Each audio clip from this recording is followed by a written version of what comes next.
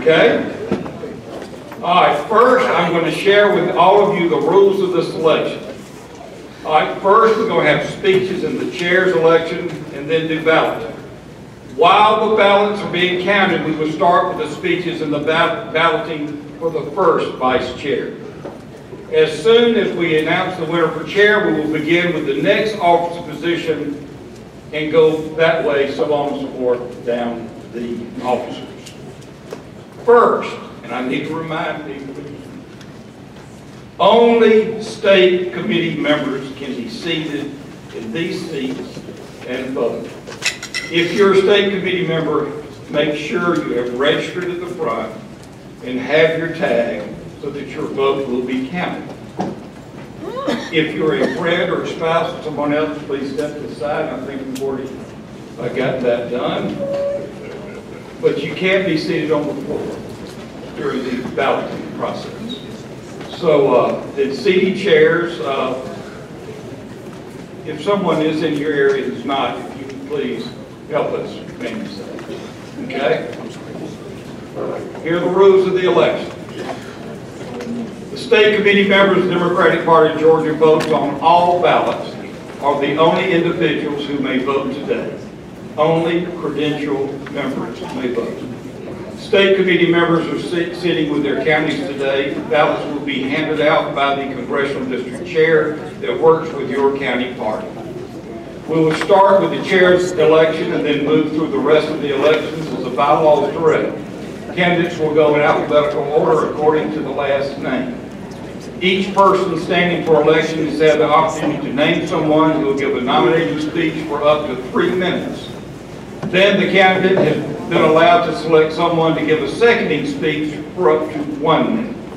If either of those speakers go over the allotted time, the time will be subtracted from the candidate's allocation. A timekeeper, where's Maggie? Or there's Maggie Chambers, our communications director for the party. Thank you, Maggie. She'll raise the yellow, at 30 seconds, she'll raise the yellow card. When it's time to stop, she will raise the red card, and you must stop immediately when the red card is red. When speeches are done, everyone will vote for their candidate of choice on ballots. We have what is called roll call vote, which means you have to have a ballot. You may only vote for one candidate. If you vote for more than one candidate, your ballot will be spoiled and will not be counted. You must indicate what county you live in, and if you do not, your ballot may be spoiled and not counted. You must both print and sign your name to the ballot. They put this in bold print for this to repeat because this keeps happening. You must print and sign your name to the ballot. If you do not, your ballot will be spoiled and will not be counted. State committee members, your congressional district chair will be collecting your ballots and turning them into staff. Ballots will then be taken to another room and will be counted under the watchful eyes of the executive director and the director of voter protection. Every ballot will be counted twice, not voted twice, counted twice, independent. The numbers must match up from both the counters, and they will be counted again if they do not receive the same results. Candidates turned in the names of their ballot observers on Thursday. Please note, there is to be no talking while counting is happening in the ballot counting room. So observers, please respect this rule. Observers, as soon as you cast your ballot, you can go upstairs to observe that race. I know today is going to be a long day. Please refrain from having conversations as much as you can, particularly during the speech making, or you will be called out for it. We need, and they deserve our attention for their nominating speeches. And as the ones who win, they will be announced publicly. All right, then when we're able, in between the ballots, we'll take care of the party's business. We'll have the finance report. We have a presentation from Sarah Miko.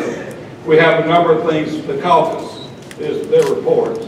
But we'll do that in between so we can get the balloting done through as quickly as possible. All right, the order of the elections as commanded by the bylaws is Chair, Vice Chair, Congressional District County Liaison, Vice Chair, Constituency Group, Vice Chair, Candidate Recruitment, Vice Chair, State Secretary, State Treasurer. First, I'm going to ask all the candidates for chair and the individuals who are making a nominating or seconding speech to come on up to the front so we can save time. So for the chair's race, which will now begin, with the candidates and those who are going to nominate them, please come up here to the front.